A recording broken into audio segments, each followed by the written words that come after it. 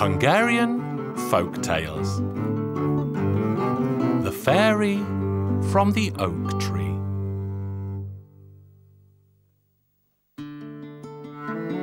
Once upon a time, many years ago, there lived the son of the Green King.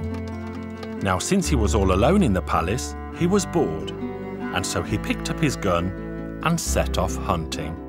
When he came into the forest, he spied a little rabbit, took aim, and was about to shoot. "Excuse me, young prince, one good deed deserves another. Spare me my life." And so he spared the rabbit's life and went further into the forest while the rabbit scampered away.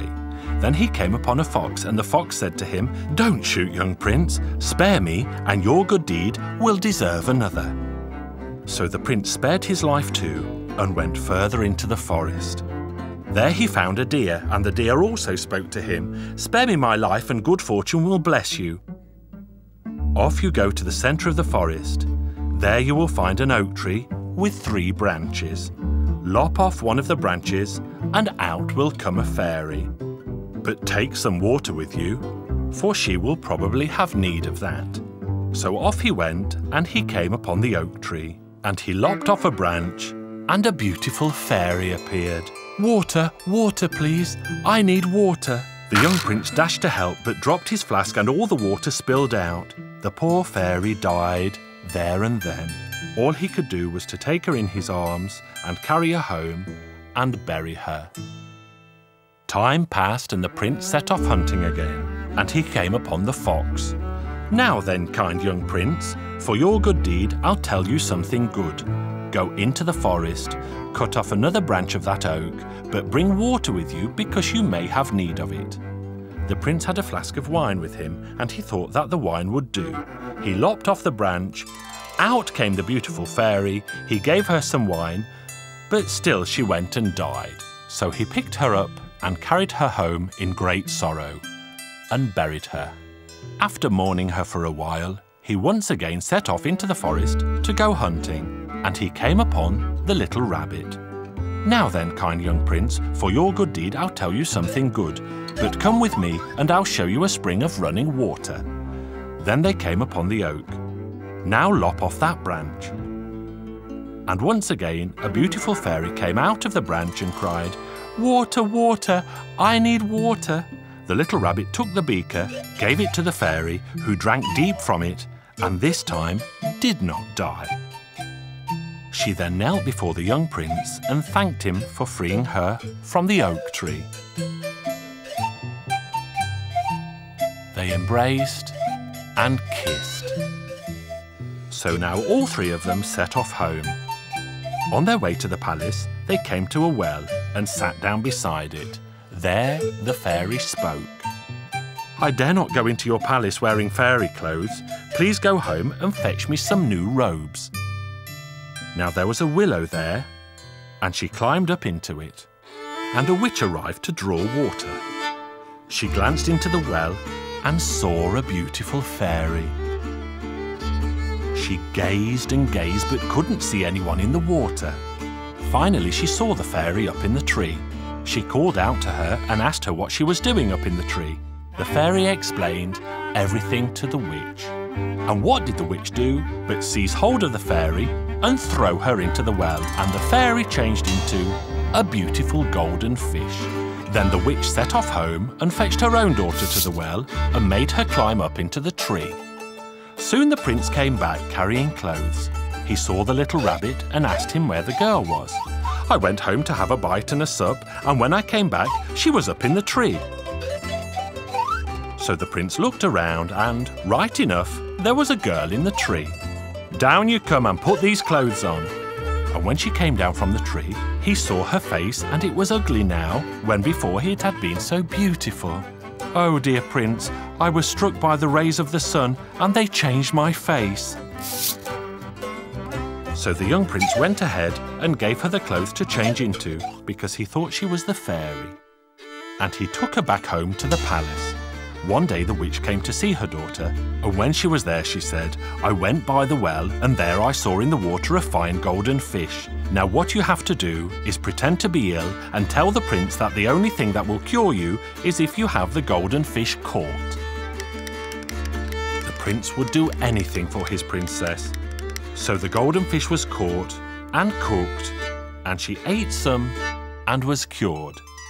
A single scale fell from the fish to the ground, and out of it there grew a beautiful golden apple tree, which burst into flower every evening and grew apples by noon the next day, which the fairies came for in the evening.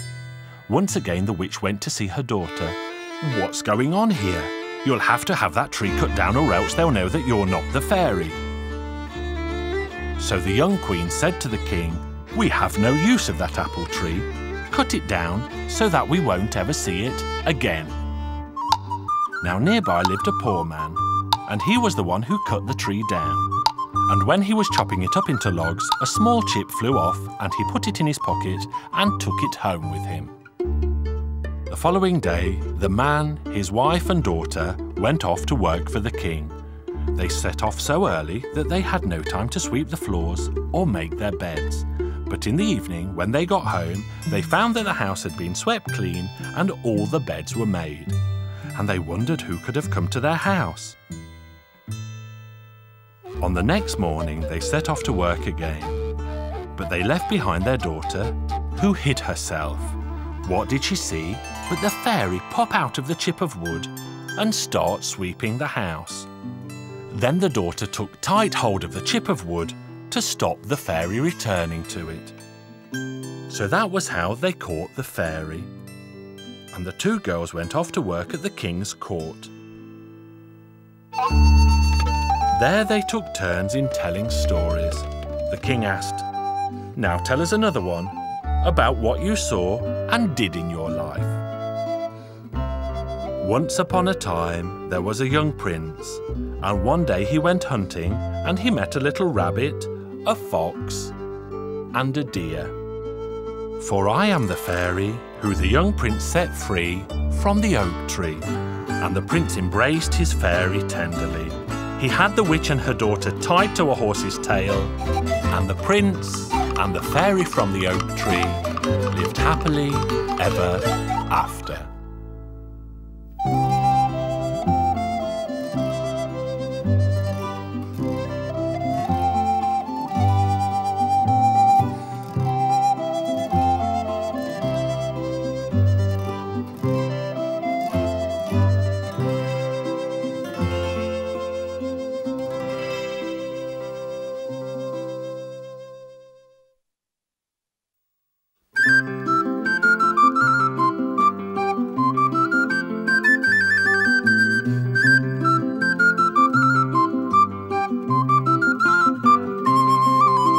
Hungarian Folk Tales.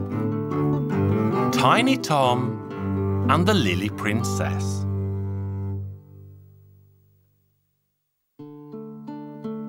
Once upon a time, far, far away, over the ocean and beyond, there lived a king, and with the king lived a queen. And they had a very tiny son.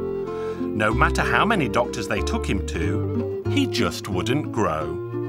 Tiny he was, and tiny he remained. The king grieved much over this, the queen even more. So much so that she fell ill. On her deathbed she lay and called for the king. She said to him, "All I ask of you is that when you bury me, have a lily planted on my grave and have it guarded day and night so that no one can steal it." She spoke, and straight away she died. The king was much in grief. "If only my son were big, who can I leave my kingdom to when I am dead?" He buried his queen in pomp, wept over her, and mourned her. And he sent a proclamation across the kingdom calling for everyone who had a lily to bring it to the court so that one could be chosen for the queen's grave. They brought lilies by the cartload, but they couldn't agree which one was the finest of all. The king could hear all this uproar and went down into the courtyard. "What's all this quarrelling about?" One of the gardeners replied. "There are so many lilies here that we can hardly move, but we can't decide which one is the finest of all." "Where are you, Tiny Tom, my son? Come here and do something useful for a change. Close your eyes and pick a lily." So Tiny Tom closed his eyes and groped around like a blind man. And do you know what? The lily he picked was beautiful, and every bloom on it sparkled like a diamond. The king asked, "Who brought us this lily?" "Your Majesty, I brought it from Fairy Helen's garden." "Well then, you plant it and keep guard over it so that no one can steal it."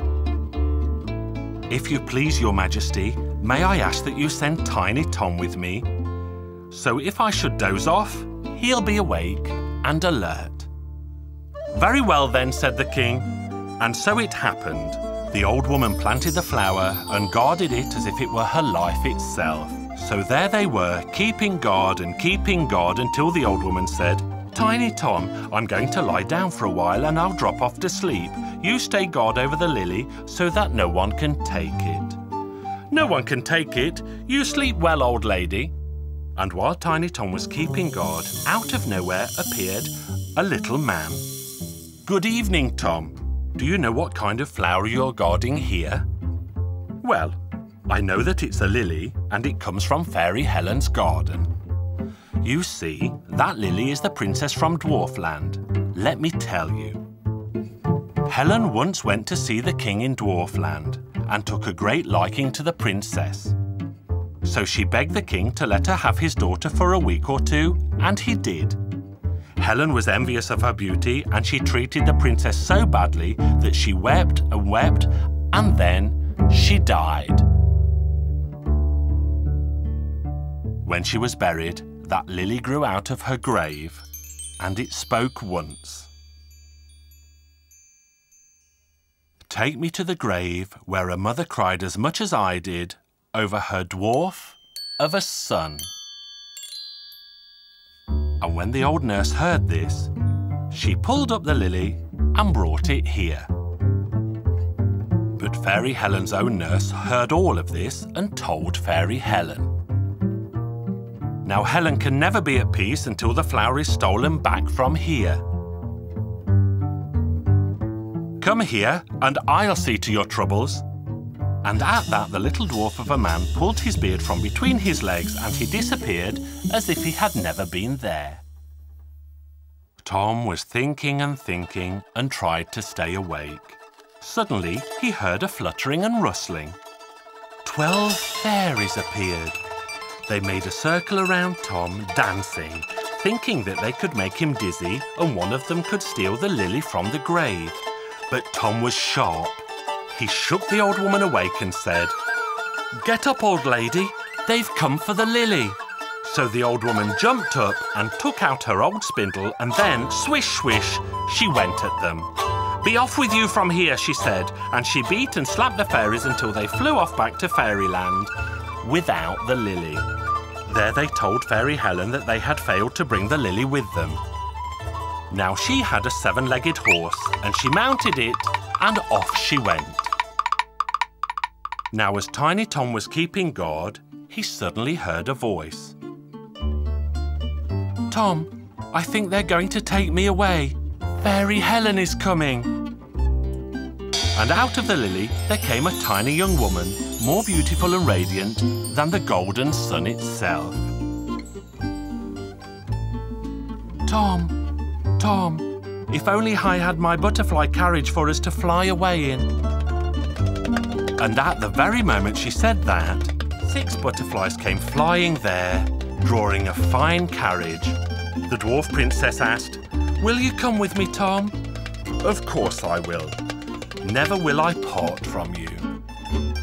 Up they went, up and up, into the bright blue sky. The princess turned and said, "Tom, look back and tell me what you see." "Oh, it's Fairy Helen. Don't let her catch up with us." Up and up they flew as fast could be. Suddenly, a huge sheet of flame came licking at Tom's back. "Tom, look back and tell me what you see now." "Oh, it's Fairy Helen. Her horse's breath is aflame and I can feel its heat. Just let us get up between the sun and the stars and the moon, for up there she has no powers." Now when they reached Dwarfland, the joy was great indeed. So pleased was the king to see his long-lost daughter that he swept her into his arms and covered her in kisses. He did the same with Tom. He said straight away that he would give his daughter's hand to Tom and make him king of the land. Then came the great wedding feast. There was no end to the dwarfs there, each one more handsome than the next, and everybody lived happily ever after.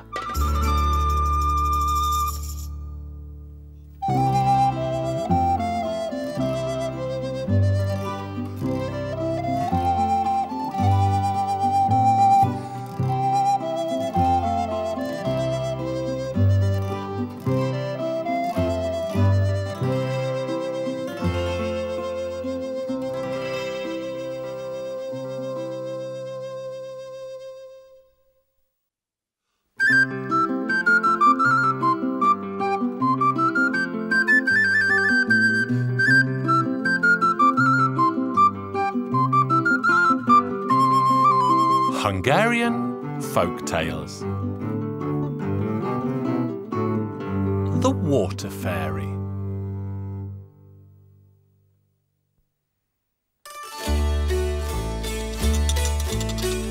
Once upon a time, in a land far, far away, there lived a miller, and the miller had a wife.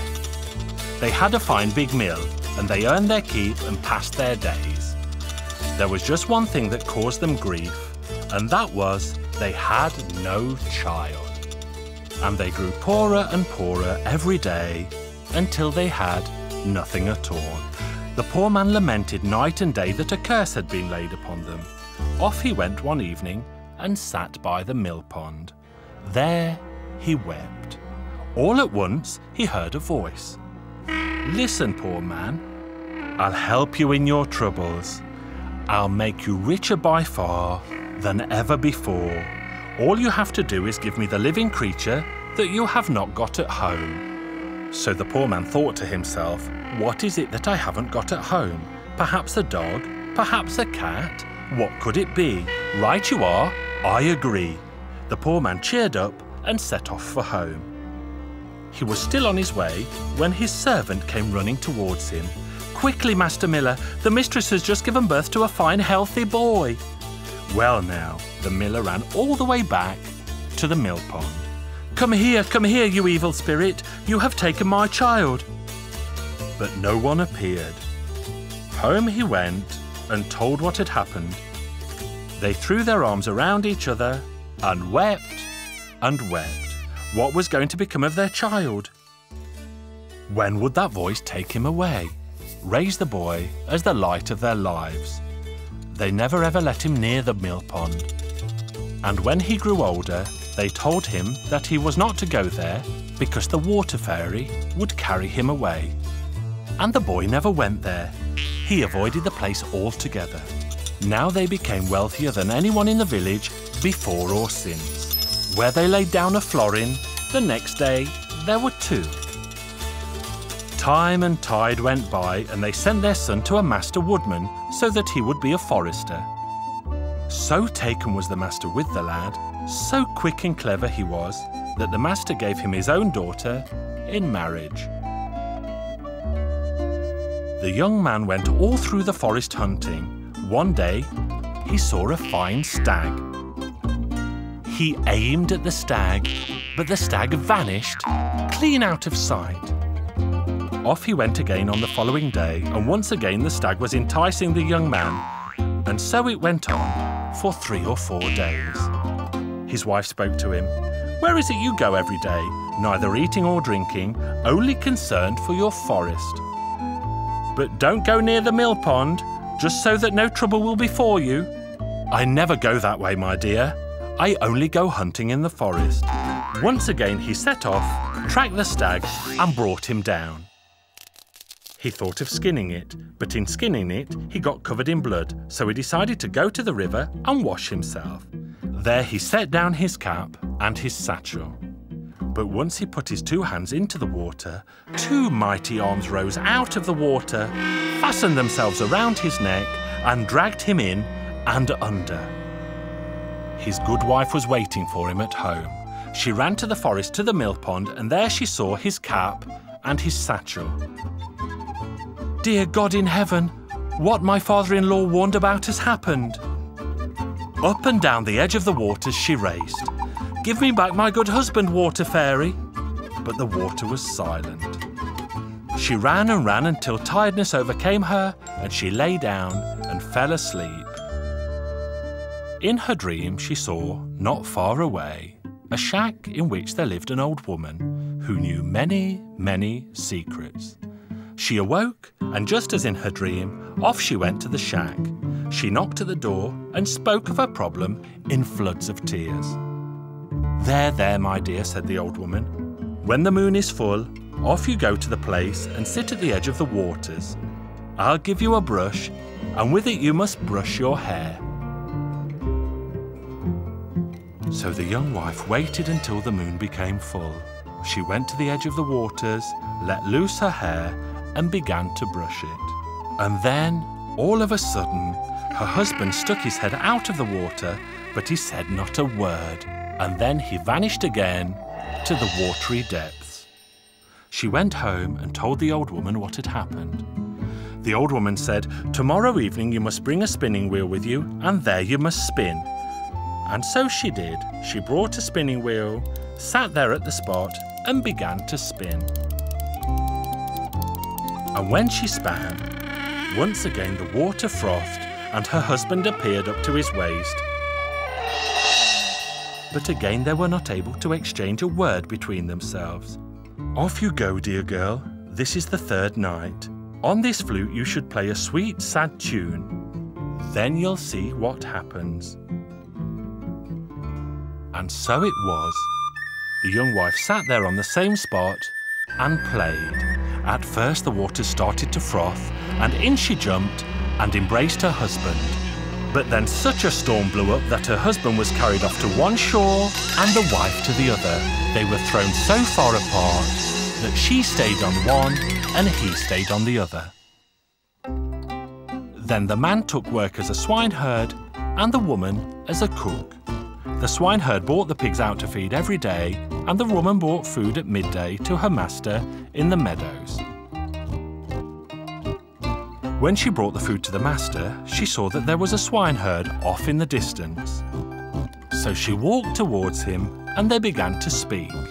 And as they spoke, the young woman asked the man where he had come from, and the man began to tell her of how he had been born, and how the water fairy had carried him away, and how he'd been parted from his darling wife. And as he told all these things to his own wife, her eyes opened once again, and she saw that he was her husband. Then they embraced and kissed each other sweetly and went home. They had many, many children, and they all lived happily ever after. This is the end of my tale.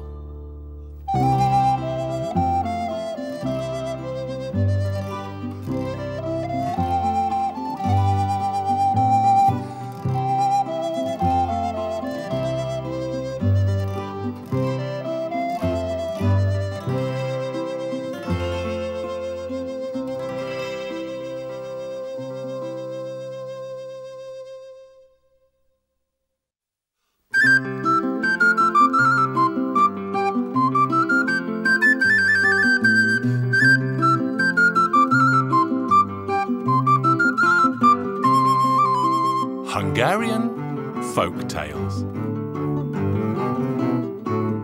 Wooden Peter.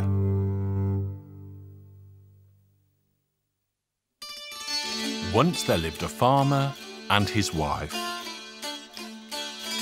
Now these good people didn't have any children, and so one day the farmer said to his wife, "I'm going off into the forest to carve as a child out of wood." Now his wife laughed at this, but the farmer bundled up his stuff and set off into the forest.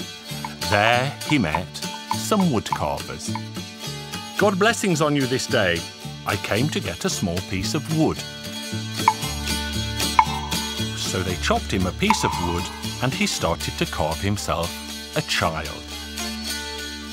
It was evening when he returned home, and his wife laughed when she saw he'd brought home a wooden child.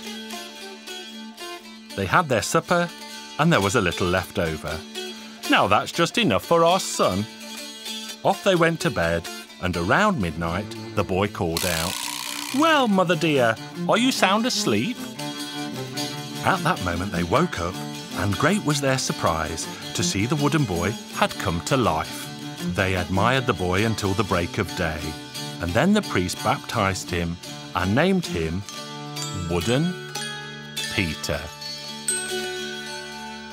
When he came to be 3 days old, he asked if he could go out and find himself a friend to play with. "Hey, do you know if there's someone who makes swords in this town?" "Of course there is." So the boy went back into the house. "Father, please could you give me 8 florins? You can have whatever you need." "All I need is 8 florins." And off he went to the sword maker. "Good day to you, good sword maker. Let me have for 8 florins the sword that you first made. That's the one for me." So the sword maker went to the swords and sorted until he found an old rusty sword and a sheath to go with it. Peter took the sword, strapped it on, and it looked like the sword had been made especially for him. "Now, here's your 8 florins, for even your first sword has to be paid for." Next day there was a huge mob of people in the town. As they were moving towards the fair, they heard that there were 2 oxen tethered together with a golden chain. Whoever could cut the chain in 2 could take the oxen as his own. So Wooden Peter stepped up to say, "If you'll permit me, I'll cut the chain." So then Peter set to, and he cut that golden chain with a swish and a swoosh that could be heard across the country, far and near. Up went the tails of the 2 oxen, and they didn't stop trotting until they reached the stable. The owner of the oxen said, "Well, Wooden Peter, off with you home to feed the oxen, but you should know that all they eat is glowing embers." Peter set fire to 12 bundles of wood. When they were aflame, he took the water pail and filled it with glowing embers. The 2 oxen ate them all up, and one of them went off to where the sun rises, one to where the sun sets. So Peter said, "Now, Father, let me show you something." He tapped the corner of the gate with his fingers in 2 places, and from one of them good wine gushed out, and from the other good brandy. "Now, Father, everyone can drink to their heart's content. Do you see that wheelbarrow?" "I do indeed, son." "And that millstone?" "Yes, I see it." "Now, when the barrow stands in front of the door and the millstone jumps into it of its own accord, the wine will turn to water and the brandy to deep red blood, and then you'll know that I am dead. And then, if you want to find me, sit into that wheelbarrow and I'll take you to where I am. Now, I have to go off to see the world and try my fortune." After that, Wooden Peter set off across 7 lands and 7 seas until he came to a town in which there lived a king. "Good day to you, your good majesty." "Welcome you are. And what sort of journey are you on?" "I set off to be of service, to try my fortune." "And how much would you require for a year?" "Nothing at all, only what I eat and what I drink." So Peter stayed in the town, working as a carpenter. He was so clever with his hands that the old king took a liking to him. Now the king had a daughter who fell so in love with Wooden Peter that she thought she would die if she wasn't allowed to marry him. "Well then," said the king, "I won't have you dying on me, so I'll let you give him your hand and be his wife. I'll announce a great wedding feast, and you'll live as husband and wife." One day the king received a letter telling him to gather together everyone in the land to go off to fight in the war. When the king saw this, he began to weep. "Now, good Father Majesty, do not weep, for I'll go alone to the war." "My son, what can you do alone? You'll be like a gnat against a bison." But Wooden Peter went off, and he was wielding his sword so fiercely that he beat them one and all. But then he stumbled, and that's how they defeated him. As quickly as they could, they buried him in the ground. In the morning, as the light was dawning, the barrow went to the door. The millstone jumped into it of its own accord. The wine turned to water, and the brandy to deep red blood. So the farmer got into the barrow and went to where Peter had been cut down. He searched for him high and low, but to no avail. Then he saw the two oxen coming. The two oxen began to turn the soil with their horns until they uncovered Peter, but there was no sign of life in him. And so one ox put him back together again, and the other put his soul back into him. And Wooden Peter awoke. I slept so well." "You'd have slept forever if it hadn't been for us," said the oxen. They went home, and the king called the whole court together and crowned Wooden Peter king. And he and his queen lived happily ever after.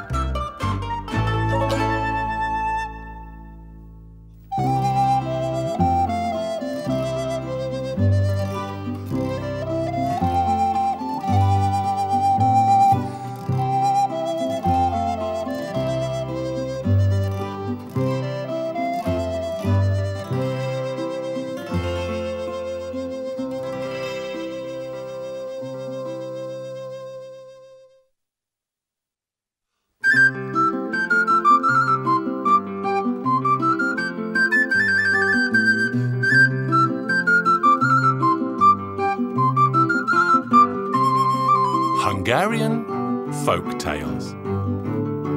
How I passed my childhood.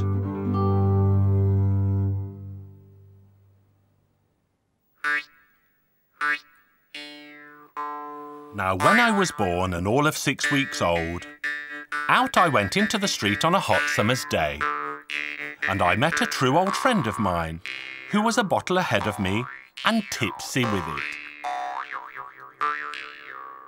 So we made a pair of oxen out of mud, a cart and sacks to load onto the cart to take them off to the mill and grind them. And off we went. Now, in those days there was a water mill to do the milling, but it wasn't there. The miller was strolling up and down on the water, and so we asked him to call up the mill, and he waved for it and shouted until up it came and we could start to mill away. Now, the miller man didn't have a scoop, so he pulled off my head and used that as a scoop.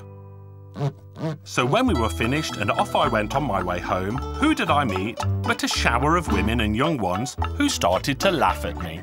"What are you laughing at?" says I. "Ah, you don't have a head," says they. And that's how I knew I'd left my head behind in the mill. Back I went, put the head onto my neck, and off for home again. But the women and the young ones were laughing at me again.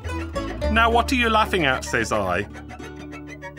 "Isn't your nose at the back of your head?" says they. So I gave my head a good twist to set it right and off for home again. Now that's when I remembered that I'd stuck my whip into the ground behind the mill pond. Back I went, but when I got there, what did I see but that a great big tree had shot up from it and my old whip was up at the top.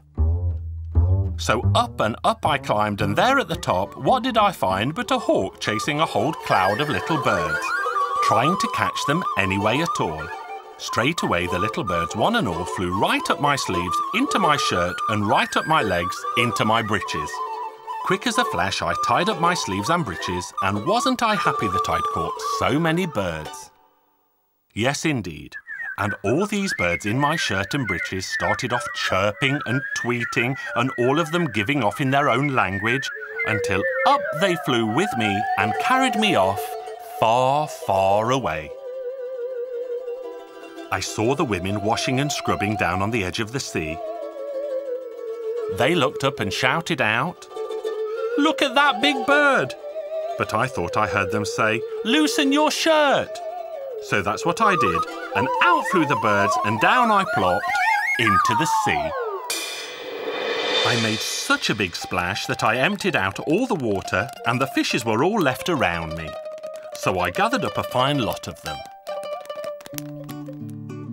I didn't waste any more time there because I was far from home. So I set off back through Hotland. Now, Hotland is a strange country indeed, where they don't build their houses on the ground, but up in the air at the height of a man. So they need ladders to get in. The people in Hotland are all big and tall, and everything is big. Even the church was so big that there were 4 soldiers in there on a horseback, and when the priest chanted, "The Lord be with you," one of the soldiers spurred his horse and off he went, and he intoned it to the second soldier to the third to the fourth, and he sang it to the respondent. So long was the Mass that the congregation could have done with a good breakfast, but that was no problem at all, since the altar was made of ham and the candles were sausages. And just as big and tall was the steeple of the church. When 2 carpenters were building it, they dropped their hatchets, and by the time one of them fell to the earth, it had rotted away. And when the second was in the air, a lark nested in it, and before it reached the ground, it had laid its eggs and raised its chicks. The bell was so large, the only way they could get it into the belfry was to carry it up when it was a baby and let it grow up there. It was hotter than hot there, so hot that all they did was slaughter a pig, put it in a pan and put the pan out of the window, and straight away they had roast pork. But I didn't waste too much time there either. I'd had enough and continued on my way home. That's how I got to Coldland. It was so cold there that the white of an egg would freeze so brightly that you could read a newspaper by its light. You couldn't speak there unless you could read, because when a man said a word, it straight away froze in front of him and the other had to read it. But I didn't waste too much time in Coldland. On I went, on my way home. By the end, I was getting so fed up with the journey that I stuck my whip into the earth and climbed up to the heavens. And there was my grandmother. "The best of the day to you, Grandma. Do you have some bread and jam for me?" "Oh, dear son," says she, "up here we don't really eat." "You don't? Then how do I get down from here quickly?" Then an old man arrived and I told him as well that I wanted to get back down because there was no bread and jam to be had here at all. The old man remembered that they had a chest of bran and we twisted a rope out of that. I could lower myself down. And as true as I'm here, we plaited it fine enough, but a mouse somehow got into it, and when I was lowering myself back down, that little mouse bit right through the rope, and I plopped down into the ground. I thought I was in the old town somewhere near the church, but I wasn't. I was at the edge of the new town, and I was well and truly drilled into the earth, so I shouted out for them to dig me out, but no one came. So I had to go home for a spade and dig myself out. And that's all I remember of my own younger days and how I passed them.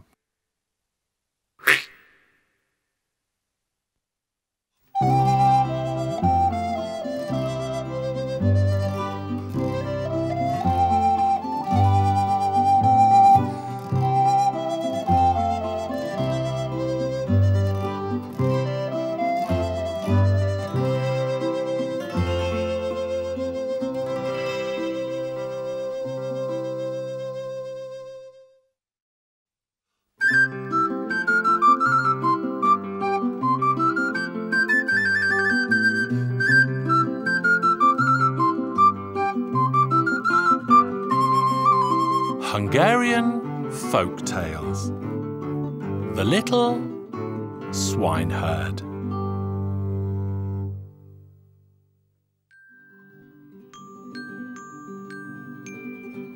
Once upon a time, over oceans deep and mountains high, there lived a poor woman who had a son, and his job was to look after the pigs. No matter what his mother tried to get him to do, it was always the same. There was nothing he could do right or proper, not even if you turned him into an angel. He was good for nothing at all. So anyway, this good-for-nothing of a little swineherd heard that the king would give his daughter's hand to anyone who could hide away so well that she couldn't find him. "Now then, swineherd, my lad," he said to himself, "roll your sleeves up, for there's a lot to win if you go about it the right way." So he gathered everything up, baked himself a satchel of scones, put on his heavy cape, and off he went. He walked and he walked through bushes and trees, over hill and dale, and still he couldn't find the castle of the king. For a long week he walked, ate the last of his scones, and still he didn't see a thing. And then he became so thirsty that his tongue hung out like a slipper out of a dog's mouth. Then as he went along, he came upon a well, and on it perched two white doves. "Well then, the pair of you, I'll have to eat you both because I'm very hungry indeed." "Oh, don't eat us, little swineherd. Draw us some water. We're so thirsty, and one good deed deserves another." And they begged him not to make a meal of them. So he went and drew up a bucket of water for them, and he himself drank his fill of the cold, sweet water. And so he continued on. But now he was so hungry that his stomach rattled like a dog on a chain. Then he came across a lame fox. "Well then, lame fox, I'll have to eat you, I'm so hungry." The lame fox beseeched him not to make a meal of him. "One good deed deserves another, little swineherd. I'll be able to help you." The swineherd's eyes were popping out of his head with hunger, but he decided not to eat the lame fox. He staggered on, and staggered to the right, and staggered to the left, and thought he'd never come to his journey's end. Then, far off, he saw a great lake. Down he went to its shore and saw a little fish struggling at the water's edge. Quick as a flash, he tickled it out of the water. "Oh, please don't eat me, little swineherd. I'll repay you for your good deed." The little swineherd looked at the fish, and beautiful it was too, its scales all shiny and gold. He felt sorry for the fish and put it back into the water. On he went and eventually came upon another well, and on it perched two other white doves. "Do you think I'm a madman? As sure as the sky above me, I'm going to make a meal of you both." So he tried to catch hold of the doves, but they begged and beseeched him not to do them harm. And the end of it was that he did them no injury, but drew them water, drank a great bellyful himself, and went on his way. Not long after that, he found himself at the castle, and at the gate stood the king. "So what brings you to this far-off land?" said the king. So the little swineherd told his tale and why he had come, that he had heard that the king would give his daughter's hand to someone who could hide away so well that she couldn't find him. And that's what he wanted to try. "Fair enough, my lad," said the king, "but have you seen the 99 heads up there? Yours will be the 100th if you can't hide yourself well." The little swineherd looked around and turned to the king and bravely said, "I'll do the best I can, your highness." On the following morning, the king came to him and told him to hide himself away before his daughter arose. The little swineherd made himself ready, and what did he see but the two white doves? "Come on, we'll take you away." And the two white doves carried him off to hide him behind the sun. The princess prepared herself for the day. She went down to the garden, plucked the finest of the roses and twirled around. "Out you come, little swineherd. There you are, behind the sun." And the little swineherd was furious and frightened. What could he do? Out he came from the far side of the sun. The next day dawned bright and clear. The little swineherd rose, looked out of the window, and there he saw the lame fox rearing up, waiting to take him away to the end of the world. The princess went down to the garden, plucked the finest of the roses, and twirled around. "Out you come, little swineherd, come back from the end of the world." And the little swineherd was forced to reappear. On the third day he went off to meet the little fish at the lake, and the fish took him deep, deep down into the water. "Not a living soul comes here, they'll never find me here." But the princess went down to the garden, plucked the finest of the roses, twirled around once, and called the little swineherd from out of the bottom of the lake. "That's surely the end of me. My head will be on the 100th stake," said the little swineherd. He laid himself down to go to sleep, but all he did was toss and turn, writhe and wriggle. On the following day at dawn, he saw 2 white doves at the window. One of them flew off instantly, but the other one stayed. "Come as quick as you can. You'll be turned into a fine rose, and so will I." And that's what happened. By mid-morning, all the buds had blossomed in the garden. Down came the princess. She looked for the finest of the roses and found 2 of the same beauty. She plucked both of them and fastened them to her dress. Then she twirled around once, but she didn't see the little swineherd. She twirled around twice, and still she didn't see him. "Father, I can't see the little swineherd. He's hidden himself away so that I can't catch him." "He can't have. Just twirl around once more." So she twirled around once more for the 3rd time, but she could have twirled around till day was done, and still she wouldn't have caught the little swineherd. Then one of the roses on her dress turned into a dove, and the other into the little swineherd. "My heart's delight, my only love, I will be yours and you will be mine. Nothing in this world will part us ever." And they embraced and kissed and clung together like a bunch of flowers. Soon there was a wedding feast, and everyone was invited. And the swineherd king and his beautiful queen lived happily ever after.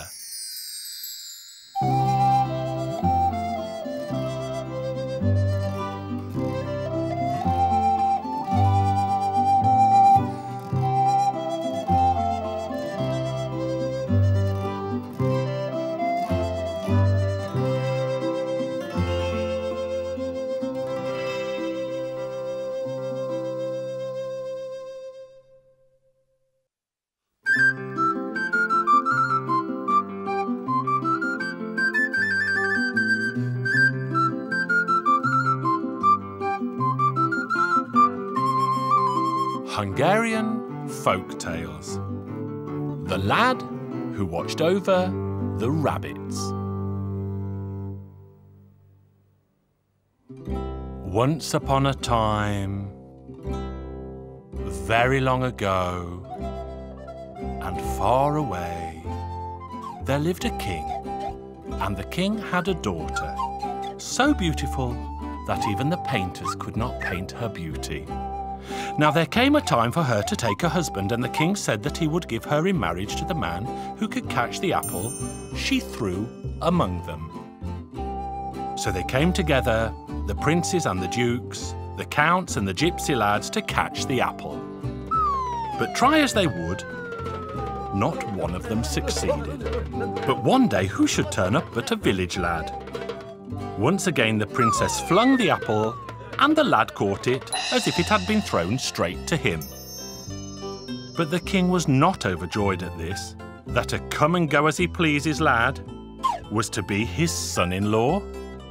"Well then, young fellow, I don't know what kind of lad you are to catch the apple, but there's another trial in store for you.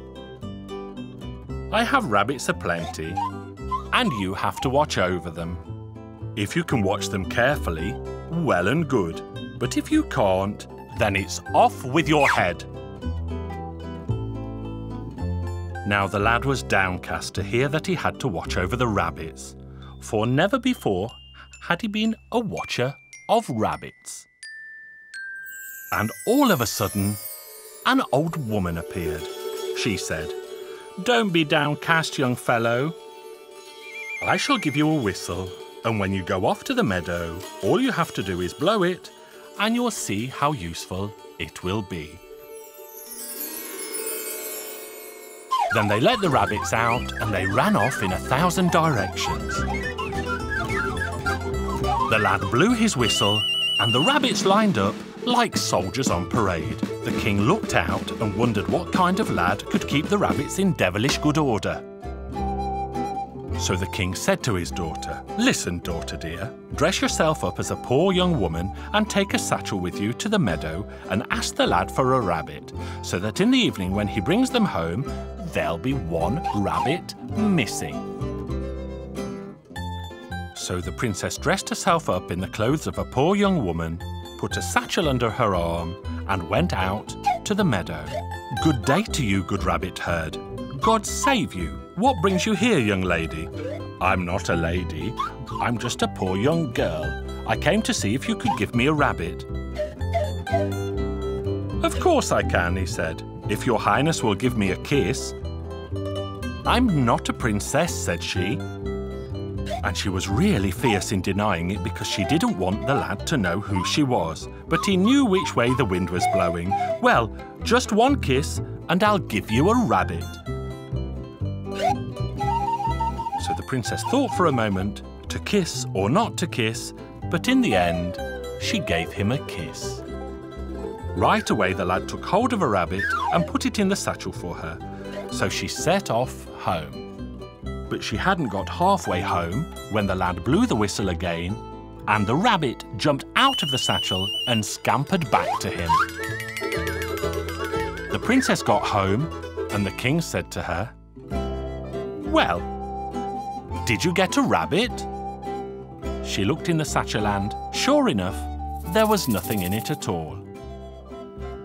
So she said to her father, "I tried and I asked, but he didn't give me a rabbit," because she was ashamed to say that she had given him a kiss. So the king said, "Never mind, I'll try." So the king dressed up as a poor country lad and took a satchel, and off he went on a donkey to the meadow where the village lad was to be found. When he got there, he said, "God save you, young fellow. How goes it with you?" "Well enough," said the lad. "I have the rabbits to watch over. Have pity on me, young fellow, and give me a rabbit, for I'm as poor can be, and sick, and I need the meat of a rabbit to give me strength." "Willingly," said the lad, "if you kiss the tail of your donkey." So the king thought for a moment, and in the end he kissed the tail of the donkey. Well then, the lad gave him a rabbit. The king took the satchel under his arm and sat astride the donkey. But he hadn't got halfway home when the lad blew that whistle of his, and the rabbit jumped out of the satchel and left it as empty as the day is long. The king got home, opened the satchel, and saw not a rabbit there at all. The princess asked him, "Father dear, did you bring a rabbit?" "Of course I didn't bring one. He wouldn't give me one."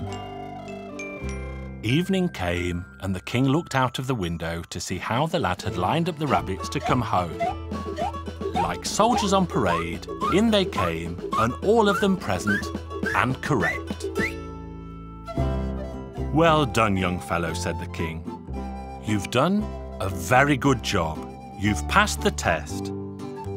Now there's one more for you, and if you pass that too, then you'll have my daughter as your wife. Now I want you to tell me as many lies as will fit in a sack." So the lad began to think about what lies he could tell. All the king's councillors sat around in a circle with the lad in the middle, and he started to tell lies. Well, he lied and lied about anything and everything that came into his head. But the king called out, "The sack's not full yet. Carry on with your lying." So he carried on. "Well, you know, when I was looking after the rabbits, the princess came to me and asked for a rabbit and gave me a kiss in return. Well, didn't the princess grow as red in the face as a rose in bloom? She couldn't get over her shame. And after that, said the lad, the king himself came, and I told him to kiss the donkeys. It's full, shouted the king. You don't have to say another word. A big sack full of lies. So the lad didn't say another word. And that's how the king gave his daughter to the lad, who watched over the rabbits. Together they lived happily and peacefully. And when the king died, the lad became king. His kingdom was so blessed that it's a pity he isn't still living today. And that's the end of my story.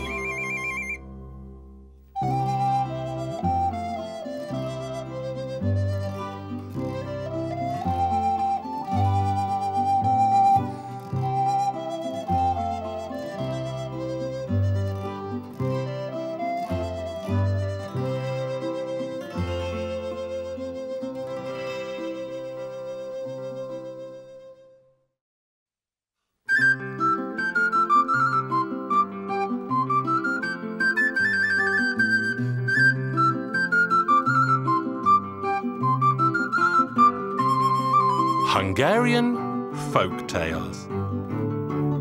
Pepper Pot, Peter.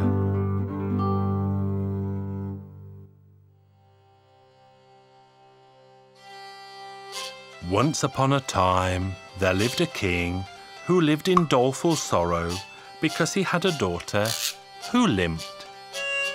His daughter wept and cried day and night because if someone came to court her, they up and left straight away.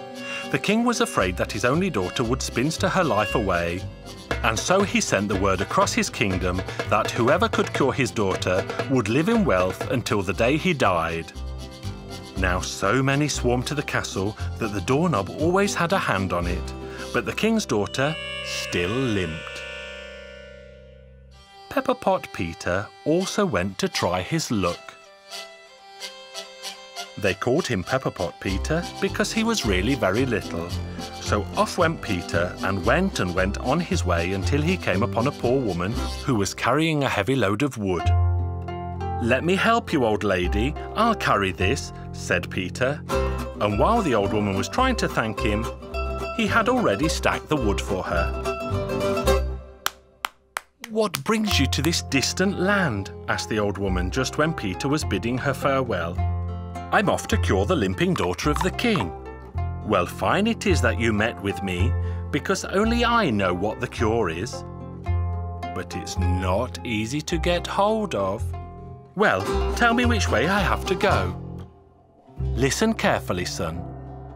On the summit of the glass mountain, there's a little lamb, and around its neck, there's a golden bell.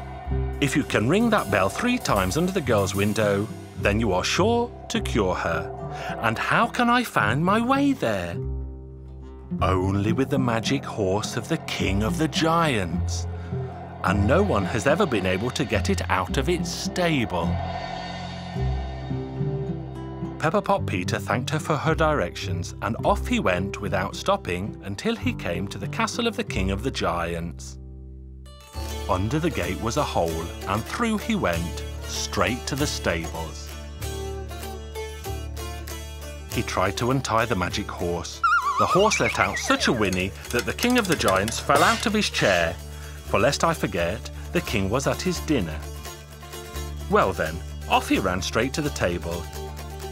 Peter, in his great fear, turned into a flea and hid in the manger. When the king of the giants left, Peter climbed out again to untie the tether of the magic horse. Again the horse let out a whinny, this time so loud that the king hit his head against the wall, and off he ran to the stables without pause for thought. Once again he saw not a soul because Peter turned into a flea and hid in the manger. The king gave the horse a good whack. Why should it be whinnying when no one was hurting it? At his 3rd try, Peter managed to untie the horse. In vain it whinnied. The king didn't go to the stable. When Peter got through the castle gate with the magic horse, it whinnied so loudly that the walls of the 3 bastions trembled. The king came out in a rage and saw that his horse had been stolen. He jumped on the back of a tomcat and off he went after Peter. Peter was very pleased with the horse. The moment he set his spurs to it, the horse flew to the glass mountain. There he saw the little lamb with a golden bell dancing in the silken meadow. He went up to the lamb, but when he tried to take the bell off the lamb's neck, an angry little devil popped out of the ground. "I've been waiting for you, you good-for-nothing," he told Peter, shook him fiercely and ordered him to make a barrel in the woods. When Peter had finished, the little devil went out and sat on the rim of the barrel and said, "Now I'm going to stuff you into the barrel, you thief."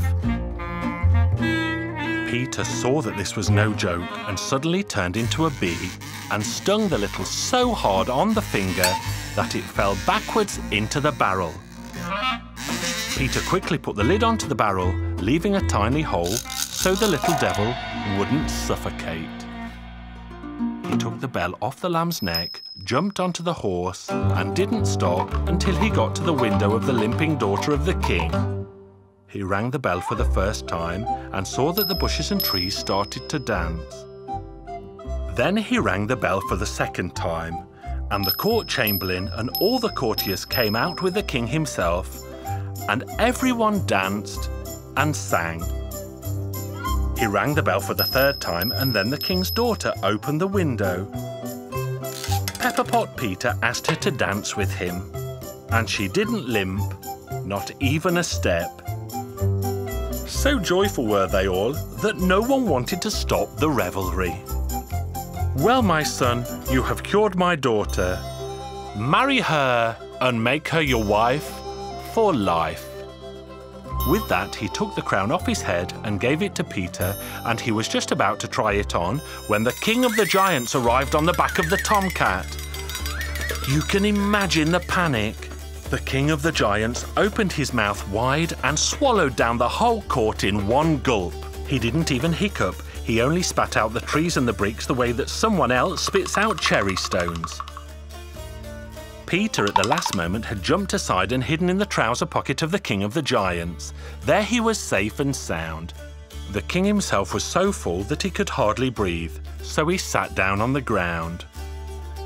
Pepper-Pot Peter waited until he had fallen asleep. Then he climbed out of the pocket, called 1,000 spiders together, giants, so that he couldn't move. Then Pepper-Pot Peter somersaulted across the belly of the giant, and it burst straight away, and the people of the court were saved. 99 tailors sewed up the stomach of the king of the giants. By the time they had finished, the giant had slept it off. But he didn't have such a good time at Peter's wedding feast, for all he could eat was 3 oxen. A month and a day after the wedding, Peter took possession of the kingdom under the name of Pepper-Pot Peter the First. And that's the end of my story.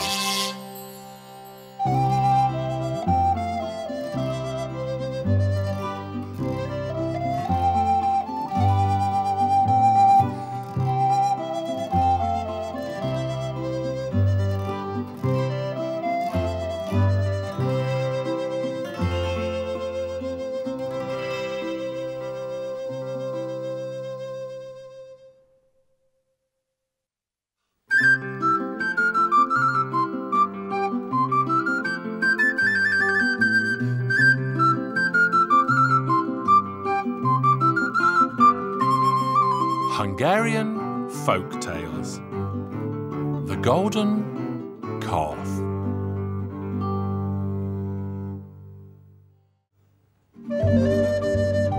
Once upon a time, there lived a king and a queen, and they had a handsome, strong son and a beautiful daughter. One day the king called his children. "Dear son, it's time for you to go out, find a maiden, and get married. I'm getting old, and you should take over the burdens and problems of the land from me, and you, my daughter, should choose someone whom you would be willing to marry." "Father, I do not need anyone. There is not a maiden in this land who was born for me," the daughter continued. "I don't want to get married, father dear. There is no prince in this land for me." The king became very angry. "Get out of here, both of you," I don't want to see you if you are so picky and choosy." So the prince and the princess set out to see the world. As they were walking across the hills, they walked and walked until they became very tired. They rested underneath a tree and they soon fell fast asleep. When the girl awoke, she called her brother.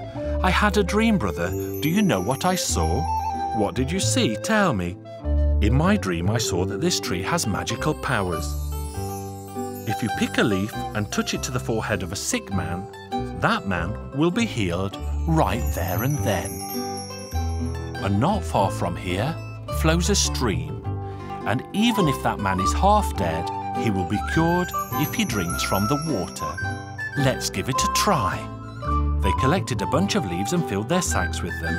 The girl filled her canteen with water, and they continued on their journey. They were walking and walking until they reached another land where everyone was dressed in black.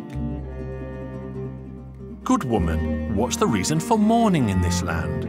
"My dear son, the prince is so ill that no one can cure him." Our prince said to his sister, "Let's go and cure him."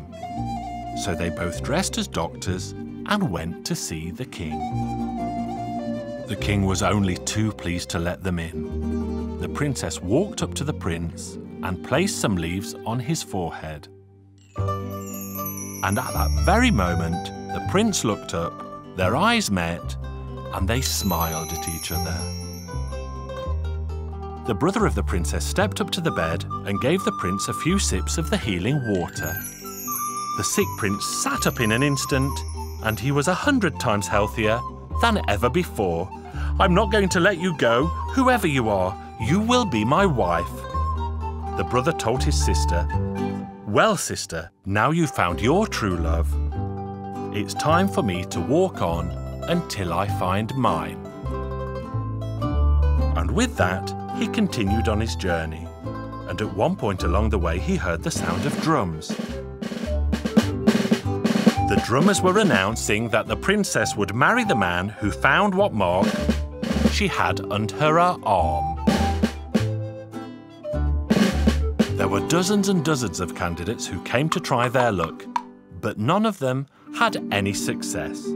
As he was walking around in the town, thinking hard about the riddle, a blacksmith looked out of his window and called to the young man. "Where are you going and why? I heard the drums and the announcement, and I am supposed to guess what mark the princess has under her arm." "Well, that's easy. I have a lot of gold. I could use that to make a golden calf. Somebody could curl up inside that calf, and we can take the calf to market. The princess will see the golden calf and will buy it, and the person inside the calf will find out what mark she has under her arm." The prince said, "What if that person were me?"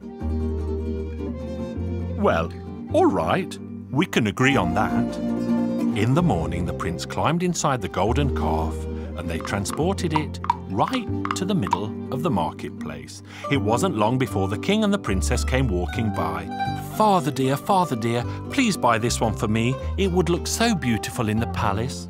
And she kept on pleading until her father bought the golden calf for his daughter. He told his men to place the golden calf into his daughter's room. Evening came, and the princess undressed and went to bed. When the prince was convinced that she was asleep, he opened the little door, climbed out, slowly walked to her bed, and peeked under her left arm. And suddenly he saw what was there: the sun, the moon, and the stars. He laughed out loud, but he woke the princess up. When she saw the stranger in her room, she let out a scream. But the prince was not afraid, and he spoke to the princess. "Stop screaming, lest they find out that I'm here with you." The two of them started talking. They agreed that she would have the calf taken back to the blacksmith. And so it happened. In the morning, her father came in. "Oh, father dear, I accidentally broke off one of its ears. Let's have it taken back to the blacksmith so he can place it back." They took back the golden calf, the blacksmith opened the side door, and the prince climbed out. That afternoon, the prince went to see the king. "Your Majesty, please give me 3 days to think, and I'll find out the truth." And he pretended to think long and hard. Finally, the 3rd day came, and the princess could hardly wait. The king spoke. "So, did you find out?" "Well, Your Majesty, she's wearing the sun, the moon, and the stars under her arm."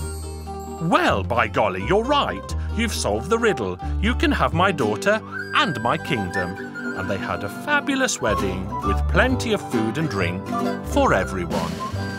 Of course, they invited the prince's sister and her husband, the other prince, and they did not forget about their parents either. Everyone was happy. The wedding and the party lasted for a whole week, and they all lived happily ever after.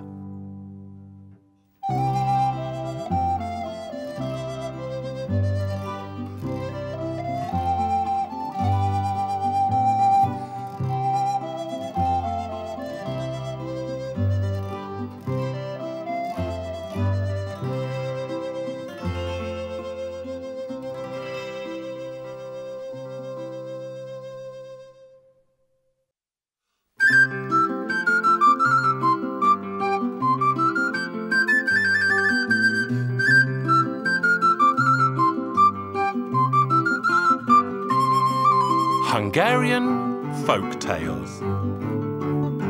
Martin and the Cursed Princess.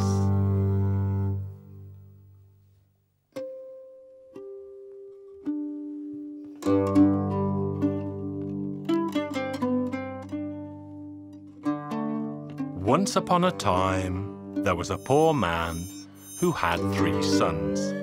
The youngest son's name was Martin. When the boys grew up, their father turned to them and said, "Well, boys, you've had enough to eat at home, and now you're old enough and strong enough to work. 1 year from now, I want you each to return home with a suit of clothes. Off you go, and may God bless you all." The boys did as they were told, and they started their journey. After a while, they reached a huge old tree. At this point, the road forked into 3 directions. The boys said goodbye to each other, and each of them started walking down a different path. As Martin walked along, he reached a forest.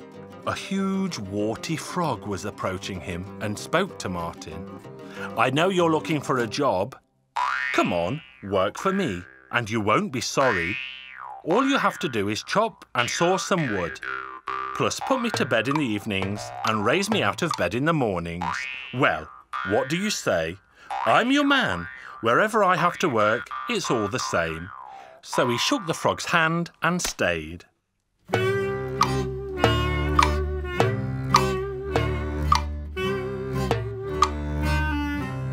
A whole year passed by. The frog was not a bad employer at all. On the last day it said, "Well, Martin, you've done a good job.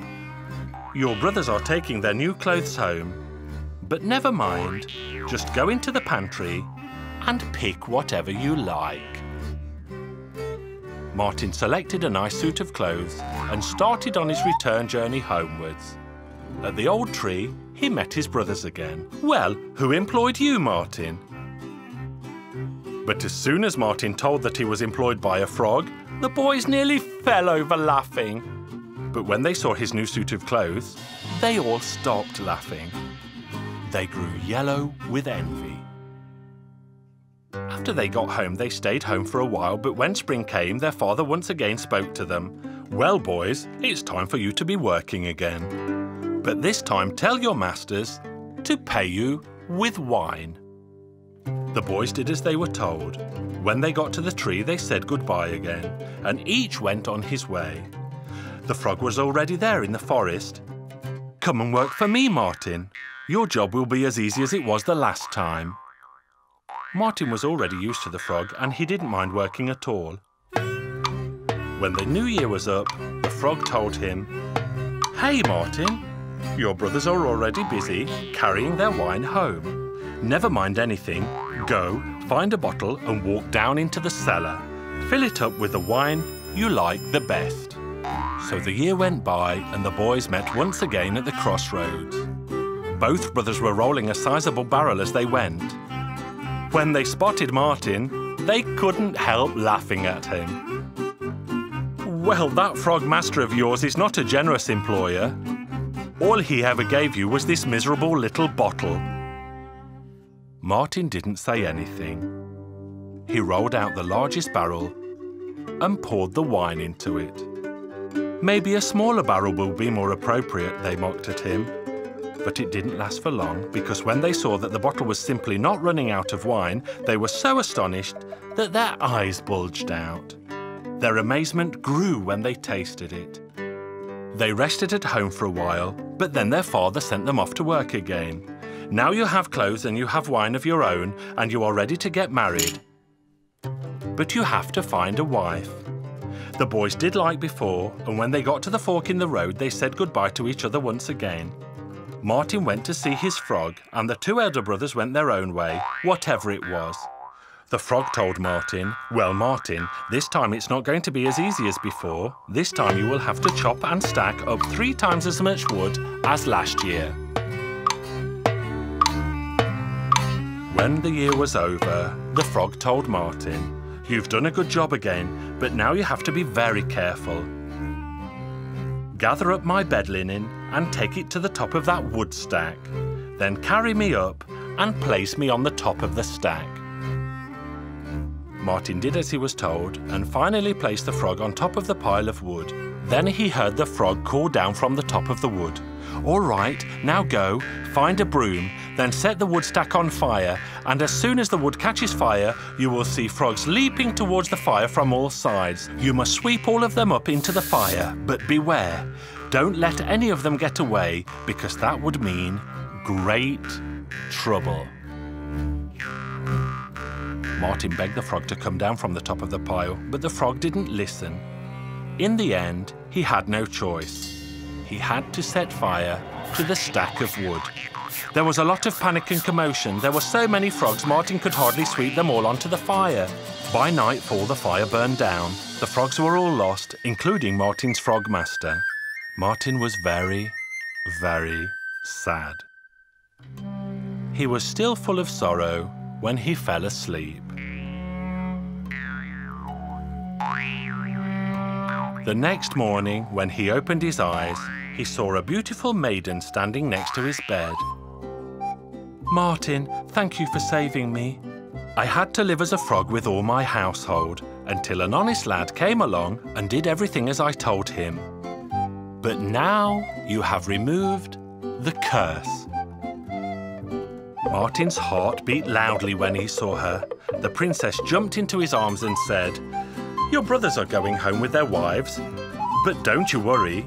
Go down to the courtyard and bring the horses to the best carriage. By the time they get home, we'll be there before them." And so it happened. There was great astonishment and a lot of envy. But Martin was a good brother. He gave each of his brothers 3 sacks full of gold. Then he married the princess and went off to rule as a king. Maybe he could have found himself a better job, but he had no reason to complain, did he now?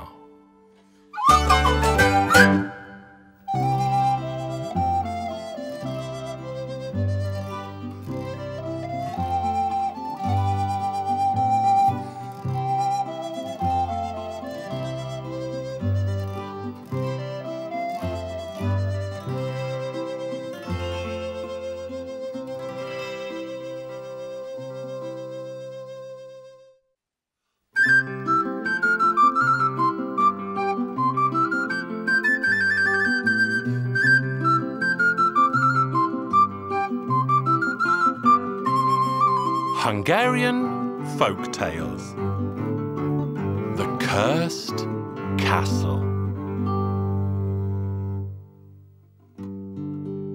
Once upon a time, long ago and far away, there lived a poor woman who had a daughter. They were both so very poor that they had to live in a crumbling house, and that was all they had. One day the old woman fell ill, and she called to her daughter, "My sweet darling daughter, I am sure I shall soon die. I have nothing to leave you, so you should go, find work as a servant, and try to live as best you can." And with that, she closed her eyes and died. She was buried by the people of the village because her daughter had no money to pay for the funeral. All she had was a blanket. So she took her blanket and off she went to see the world. From time to time she tried begging for food or shelter, but nobody ever gave her anything. The people said, "You're strong enough to find work," which was true, but the girl was lazy. She found shelter in a garden and stayed there until summer passed. Then, when autumn came, she hid in sheds and barns and stables. One fine day she arrived in a town, and it was there that she heard that the king had a castle for sale. The castle would be sold to the person who would not haggle or bargain but pay the price on the spot. So the girl thought to herself, "I will buy that castle. I'll lie and say that I have the asking price." And she did exactly that. She went up to the king, telling him that she would buy the castle. "Well, well," said the king has as many windows as there are days in the year, and as many doors as there are days, and rooms as there are months, and that is why the price to pay is 365 florins, no more, no less. If you can pay up without bargaining, the castle will be yours." "There will be no bargain, your majesty. I do not have the money with me now, for many debtors owe me this amount. But I promise to pay you back as soon as I get my money, and all you have to do is set a deadline." "Very well, young lady. Let us agree on 365 days. "Very well," she thought. "That is exactly 1 year from now, and even if they hang me after that, on my dying day, I will be able to tell everyone that I slept in a real royal castle." The king gave her the keys, and the girl walked up to her new room. Once she was there, she inspected all 12 rooms, one by one. Then she locked the door and placed one half of a blanket on the floor and used the second half to cover herself. All of a sudden she heard something that sounded like a meowing cat. "Meow, meow." "Poor cat, you must be as lonely as me." So she got up and let in the cat. It was a horribly fat black cat. "Come over here. Come on, lie next to me and start purring into my ear. Then at least I won't feel lonely." The cat cuddled up next to her and purred so sweetly that the girl fell fast asleep. When she woke around daybreak, she couldn't find the cat anywhere. She reached for the key which was under her head where she put it. The door was locked. The windows were closed. How could the cat have left the room? Well, anyway, if you've left, you've left. You surely know how. When evening came, she laid down once again. The cat returned once more, and so she asked it, "Where have you been? How did you get out?" But the cat just started meowing, and as it opened its mouth, a magnificent diamond rolled onto the floor. The girl picked it up, turned it around in her hand, not knowing quite what it might be. Finally, she put the stone into a pot and pulled the cat next to her. The cat started purring, and the girl fell asleep. This continued for a month and a day. "Just wait, I'm going to find out about that cat," the girl thought. And she did exactly that. When the cat appeared in the evening, she stroked it gently with loving care. The cat put down the gemstone from its mouth, and the girl placed it in the pot. The cat started purring to send the girl to sleep, but this time the girl only pretended to slumber. And all of a sudden, when the cat thought that the girl was already fast asleep, the animal sprang up, stamped once with its foot, the door swung open, and in a moment, it was gone. The girl did the same. She also sprang to her feet and raced after the cat.